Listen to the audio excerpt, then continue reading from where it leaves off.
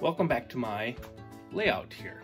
After much controversy over operations and real life operations, I've decided to make a change today. We are actually going to remove the double diamonds. We put the double diamonds in not that long ago, but much controversy says who needs double diamonds coming from a yard to go to an industry.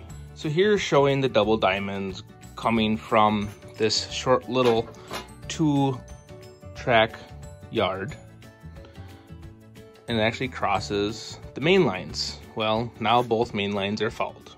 So today I'll be removing these 2 main lines, 1 and 2, putting in a crossover from here to here, and then putting in a switch that'll actually take me down to the industry at question. All right, now with main 1 removed, we also need to remove the switch that used to be our cutback. Now that will just be a simple 2-yard main, and operations will have to come out onto main 2 back to the crossover.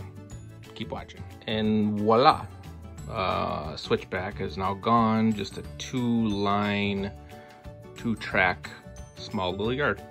Now with main 1 gone, now we'll work on main 2. Main 2 will disappear as well and get taken all the way back to the other end so that we can put crossover and a switch to the yard that would now come replace this and go back to a small industry. All right, guys, here's the finished project after just a couple hours. The double diamond that used to be in here, just to come across to here, is now gone.